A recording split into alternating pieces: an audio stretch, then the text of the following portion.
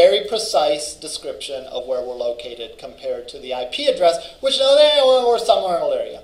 Now, for some things, if you're searching Italian restaurants, it really doesn't matter probably if you're on campus here in downtown Elyria. You're going to find the ones in the area. It'll be a 10-minute or 15-minute drive probably. But for certain functionality, it probably is important to know exactly where you are. And that's where we can take a mobile device and do a better job than you could with a desktop one. And so with this location, we can, again, with this more precise locationing, we can, the little brother can actually do some things better than the big brother can. All right, because this guy knows very precisely where we are. So if you're doing a campus map, all right, know exactly where you are, and can you get the functionality of like a live of your location like live, like you can do an application? Yes. Like I know like through HTML through the browser. Yeah, because you can do it a couple different ways. To get like a continuing update. Right. People's phones have those directions all the time. Yeah. To get a continuing update, you can do it one of two ways. That's through an application, though. One way you could do it is you could, there's supposedly something built into the geolocation object that continually monitors. I had trouble getting that to work, so I just wrote a little delay to say every 10 seconds, query and ask where I am. I'm going to walk into the bridge and do this again, just to get a sense of how sensitive this is. I'm going to walk over there. Because the LCC's app will give you a live. I mean, while you're walking, you watch the dot walk with you. Like my first week of school here, I was like, walking around the building with this thing in my hand, so I could find where I was going. Well, again, the idea is a matter of how often it refreshes. Yeah. So I could write code in here. Right now, I'm refreshing it based on the click of a button, just because I want to do something real simple.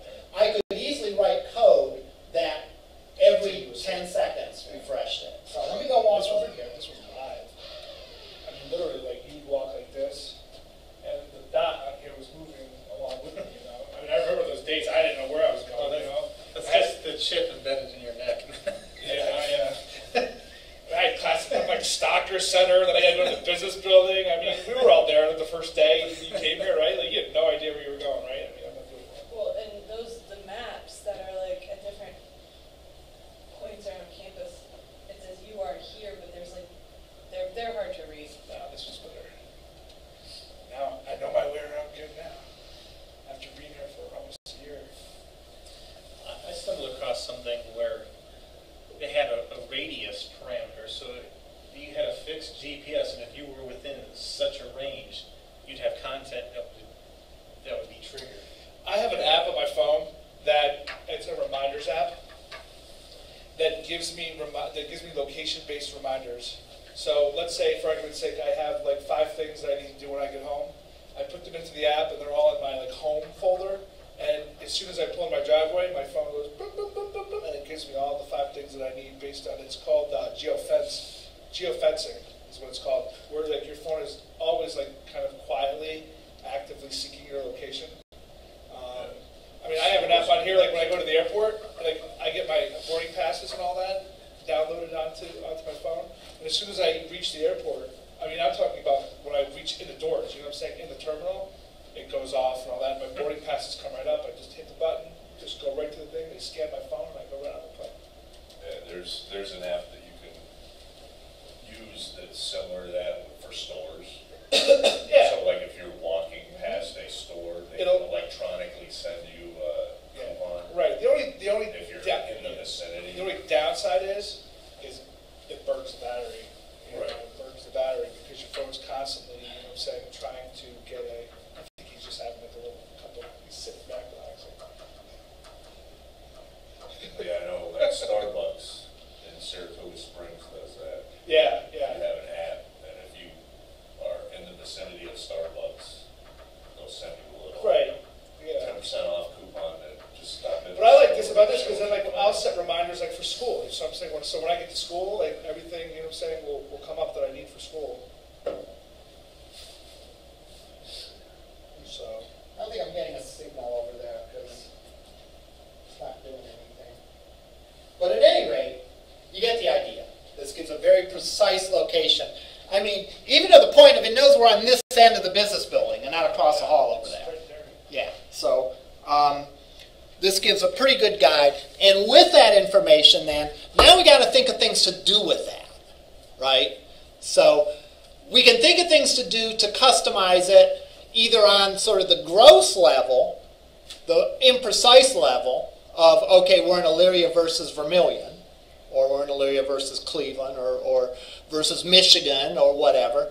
Or we can look and we can say, well, what can we do on the precise, fine-tuned level? Let me throw that out there. What are some things that we could do? We were actually just discussing this with you. Yeah, well, good. I have an app on my phone. I know it's not HTML5, but like it uses like what they call geofencing. Okay. To, like when I can set reminders for school and for home. So when I get home, when I pull in my driveway, my phone will know that I'm home and it'll send me the reminders that I need, just based on location. I also have an app from United that when I get into the terminal, my boarding pass will automatically get sent to my phone and all that.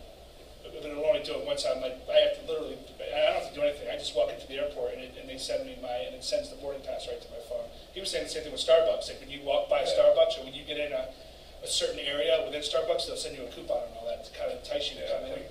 There's an app that stores can sign up for, and if you're walking by, they can electronically send you coupons or special deals. Now, some of that functionality might be a little easier to do in an app that can live in the background. That was like my question between the different functionality. Whereas a website you'd have to actively go to.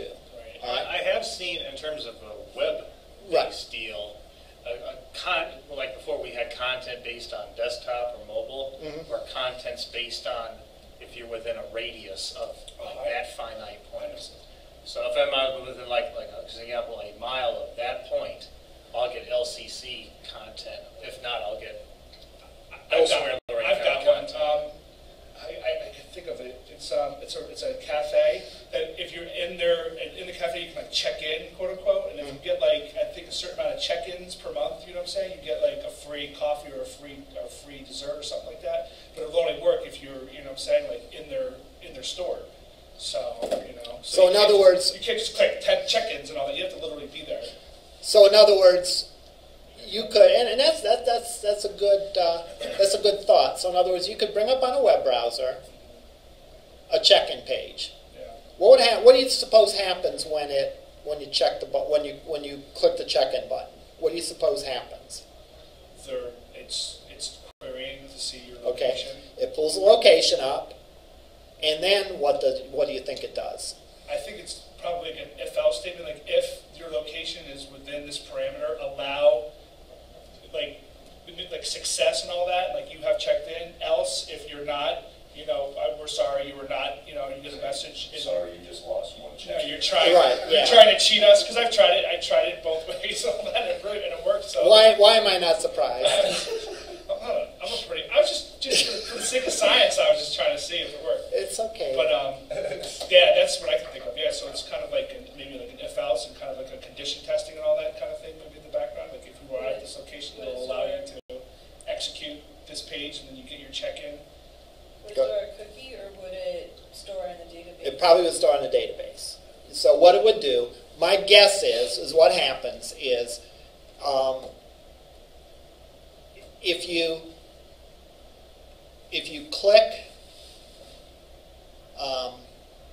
click the button, it grabs your location, sends a request to the server to update the database. The server probably does a validation to make sure you're within the confines of that cafe. If it's okay, it updates the database for you. If it's not okay, it sends you back an error message. That would actually be a fairly straightforward application to write.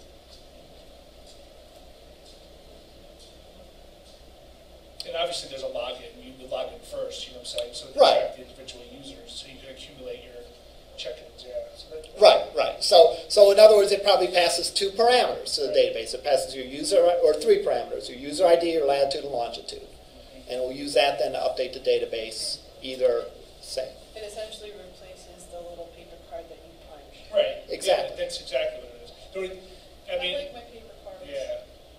But with this, you could just walk in there and kind of just order, not even order anything, just use your laptop and play on the internet and check in. And I guess they don't even care. They just want you to come. I'm not. In fact, you could go at midnight and sit outside the door, It's probably. I mean, it might steal their free Wi-Fi. It might even check the hours. I don't know.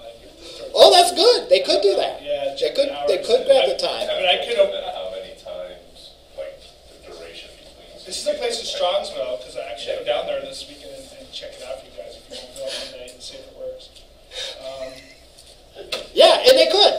They could put validation on the server side to say like you can't do it more than once a day. You know. No, there it is. Yeah. It's just once a day. Yeah, it's once a day. Isn't that what's the silly application where you're like the mayor of Starbucks or something? Foursquare. Foursquare, yeah. Foursquare. Yeah, I'm sure Same that concept, that yeah. probably works on that exact same concept. Same Yeah. concept. Yeah. But this actually gives you. I don't know if does Foursquare give you like? I think they do now. They give you coupons if you check in. I have no idea. I don't know. That's what I've never tried. It just seems goofy. I don't know. All right. So we'll build on this next time.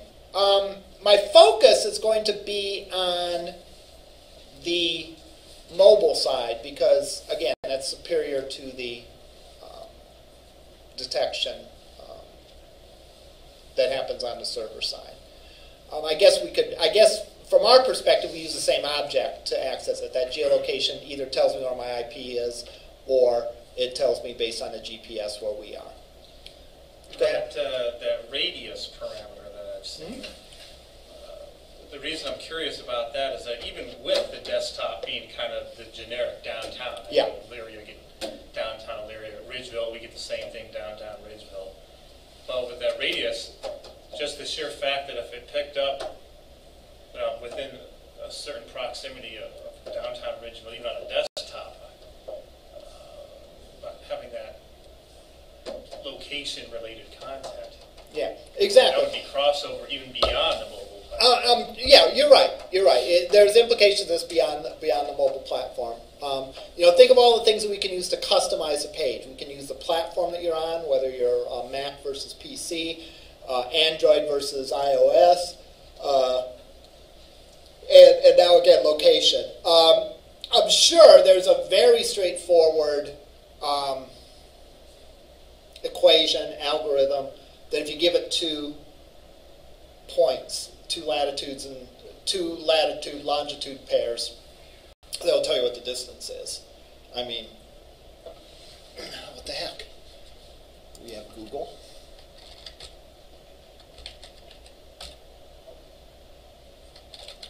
Distance between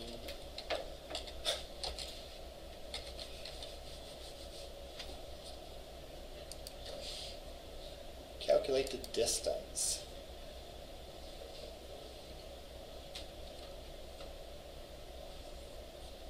I told you, very straightforward set of instructions.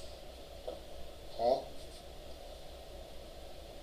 They're going to have to account for the curvature of the Earth, which is probably why. Yes.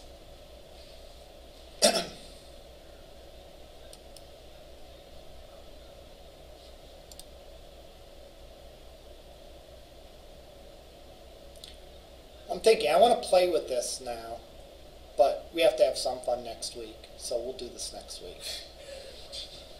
Because, Is this the cliffhanger? yeah, this is a cliffhanger. This looks like ugly code, but what do we know about ugly code? If it works nice and we can put it in a function, then we never have to look at that ugly code again, right? We can put it in a function unless the shape of the Earth changes, all right, or there's some catastrophic earthquake. This is going to apply forever. So we get this down once. I don't remember these trig functions, but if I can write a function and copy this code into a function, I don't have to ever worry about it again. I can simply call the function. I think that just gives a straight line distance, right? Yeah, that's the normal find it between 2 points. excuse me, I have a side. Like when you do a game, Uh-huh. you want to determine where you're at and where Okay. the enemy is. It's Right. all the sine and cosine. Right. Between the points. But this does take into account the great circle distance. In other words, it's not drilling through the Earth to get from there to there. It is considering the fact that the Earth has an arc. So, Okay. so like for that, because like really, if we went from here to whatever, if we went through, we could make a line between here and Los Angeles, but you can't travel that straight line. You'd have to travel the arc on the surface of the Earth. And this does do the calculation of that. So we're going to play with this next week, all right, to do some stuff and have some fun. I like this. I smell electivity. It's just back downstairs. Yeah. Well, I'm thinking maybe we could write a web page that you